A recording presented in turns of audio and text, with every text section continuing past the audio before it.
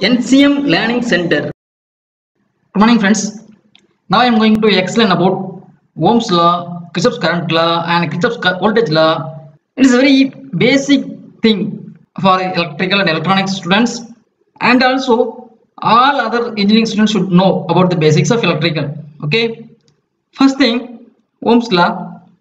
Already we explained in the previous video about the Ohm's law with a simple analogous. Okay, if you watch this video, it will be easily understandable one. Okay, Ohm's law states that voltage across a resistive element is equal to current flow through the element into resistance value of the element. How, sir? That is explained in the previous video. Okay. For example, a circuit is given, a resistive circuit is given. Here this point is V1 voltage and other point voltage is V2. So voltage across the resistive element is V1 minus V2. Why is that V1 minus V2 instead of V2 minus V1? Here current flows from V1 to V2. So that V1 voltage will be higher than V2 voltage. Then only the current will flow from V1 to V2. So the voltage across the resistive element is V1 minus V2. Current flow to the resistive element is I.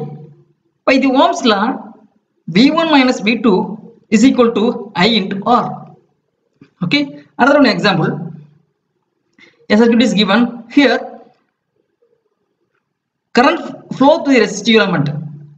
I1 current flows from plus to minus, but I2 current flows from bottom to top. If current flows through the resistive element is I1 minus I2. Okay. Voltage across the resistive element is V.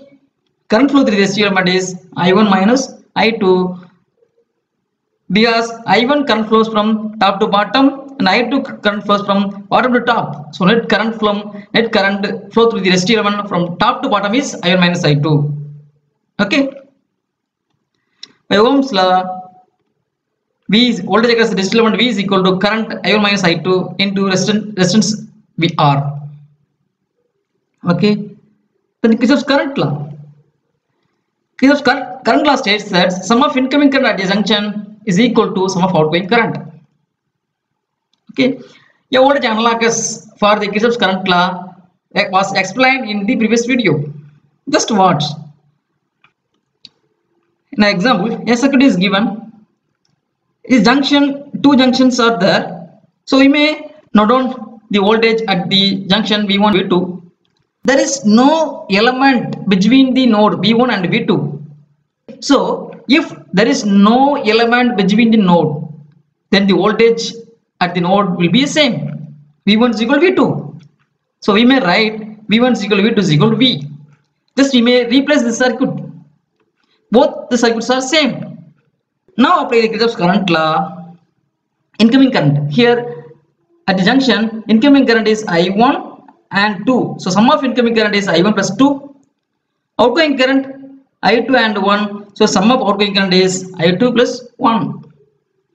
By the Kirchhoff's current law, sum of incoming I1 plus I2 is equal to sum of outgoing I2 plus 1. So you may rewrite the equation I1 minus I2 is equal to minus 1. This is the Kirchhoff's current law. Kirchhoff's voltage law. Kirchhoff's voltage law states that algebraic sum of voltage around a loop is equal to 0. Let us take an example. A circuit is given. Before applying the KVL, we should remember some points. So first point is always current flow from positive polarity to negative polarity, because electron will flow from negative to positive. Electron and current flow is opposite. Point number 2 is positive voltage if current flow from positive to negative. If current flow from positive to negative, then voltage will be a positive voltage. If current flow from negative to positive, then voltage will be a negative voltage. Okay. Point 4 is resistive element does not have a polarity, so assume positive polarity at the current entering side for theoretical calculation.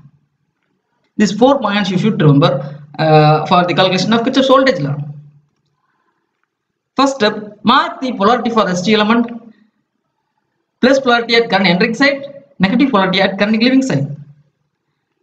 For this element, current entering side is this, so positive polarity, current leaving the side is negative polarity. For auto element, current entering side is plus, current leaving side is negative. Similarly for R3 also. Next, apply the KVL from this point. V2 plus V2, because current flow from plus to minus, so positive voltage. Here current flows from plus to minus, so positive voltage I into R1.